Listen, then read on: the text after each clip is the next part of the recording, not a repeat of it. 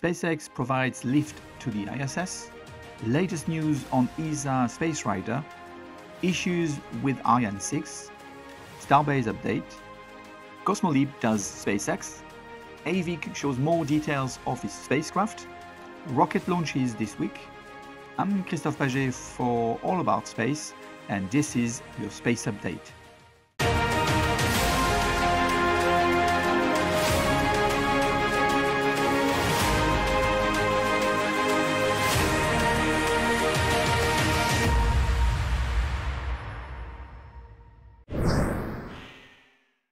For many years now, due to atmospheric friction, the ISS orbit keeps decaying below the 410 km altitude. Now, this was corrected by either the Soyuz spacecraft or Northrop Grumman's Cygnus spacecraft. Due to the Russian invasion of Ukraine, NASA is less and less keen to depend on Soyuz to carry out these tasks. As for the Cygnus spacecraft, it has lost its ride with the Antares rocket for the moment, also due to American sanctions on Russia responsible for providing the engines to the Antares rocket. Incidentally, Firefly is tasked to revamp the Antares with parts 100% made in America, expected to fly again in the second half of 2025. In the meantime, Cygnus is being launched by a Falcon 9 rocket.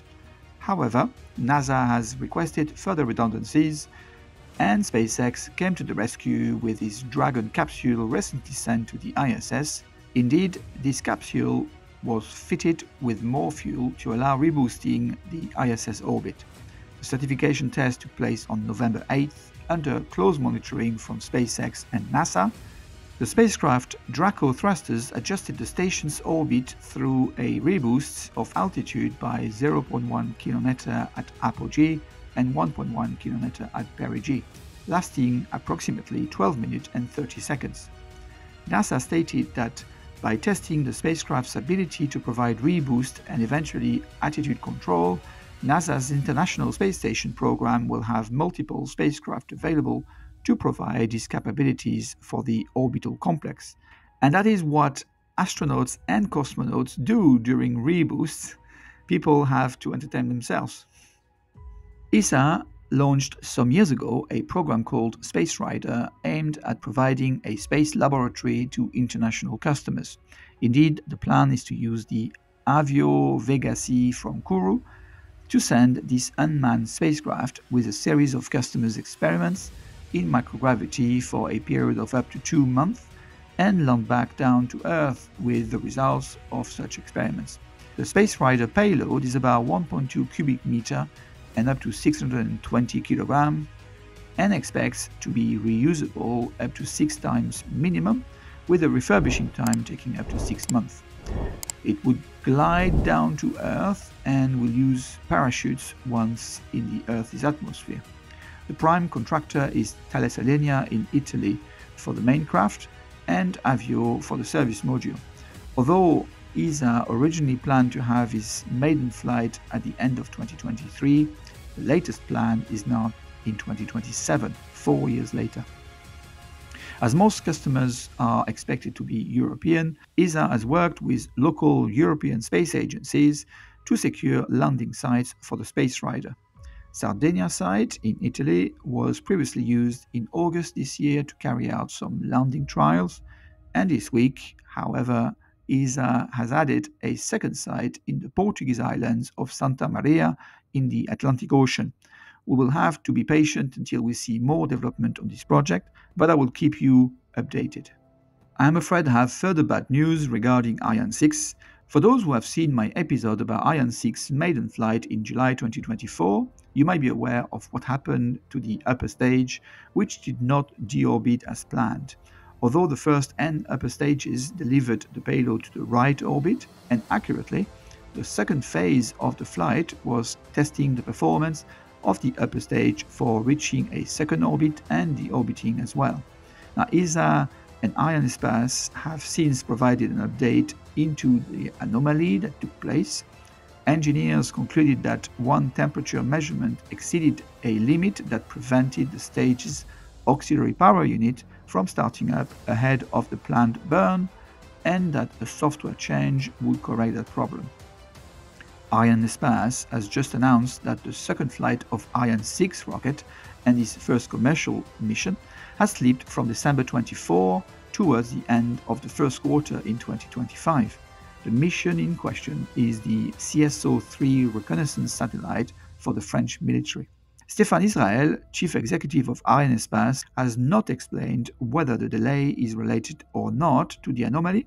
He mentioned that the core and upper stages are still in their factories in France and Germany and will soon be transported by ship to the French Guiana.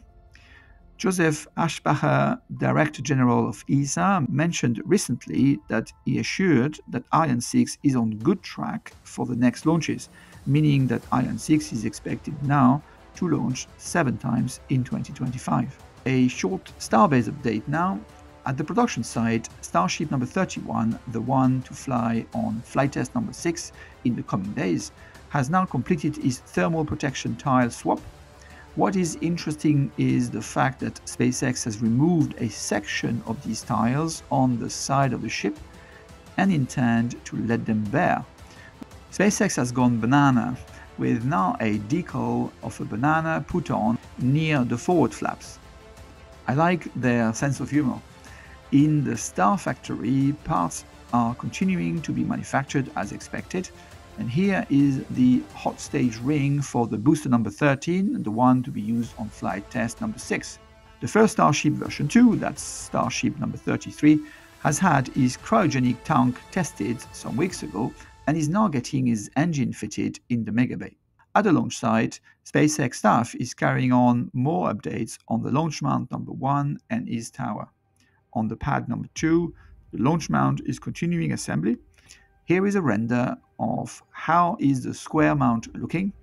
It contains lots more improvement compared to that of launch mount number 1, but I will not enter into details today.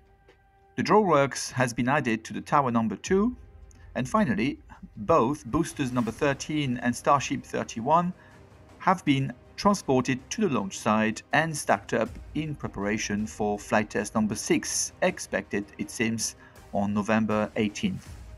Since SpaceX has caught his booster number 12 in midair with his Mechazilla arms, we now start seeing some interesting phenomena being published.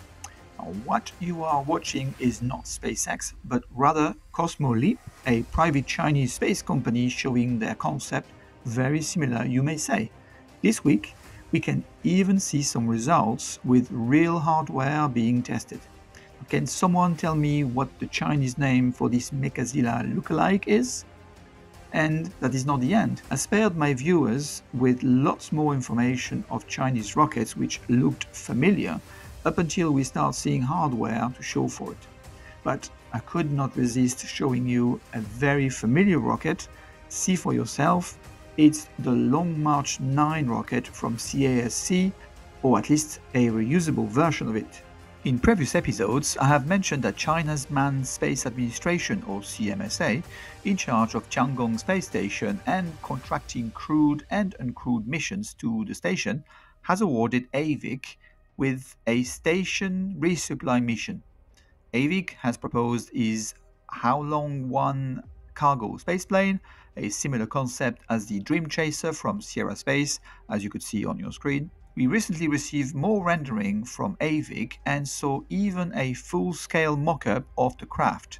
Despite many things we see as ambitious from many space companies, this project is likely to see the light because, number one, it has a contract awarded by CMSA, and number two, AVIC is a reputable company which has delivered numerous unmanned vehicles in the past.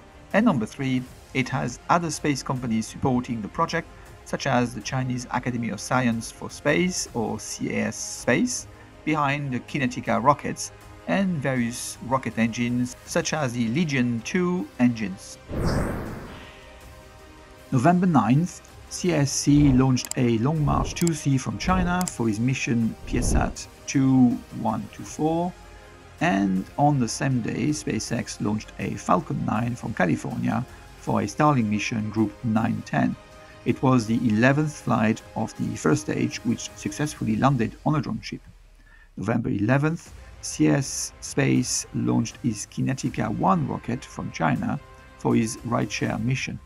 Later on that day, SpaceX launched a Falcon 9 from Florida for his mission KoreaSat 6A.